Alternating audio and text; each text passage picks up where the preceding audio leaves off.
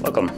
In front of me is an LG K11 and today I'll show you how to hard reset the device through settings. So to get started you want to open up the settings and then go into general.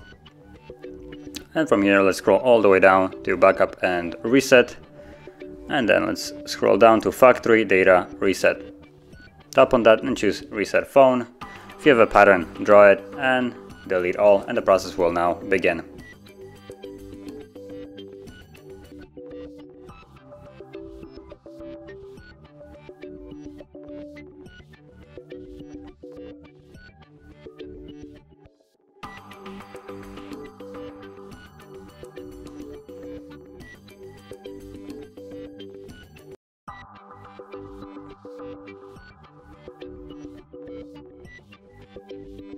And as you can see, now the process is finished and you can set up your device as however you like.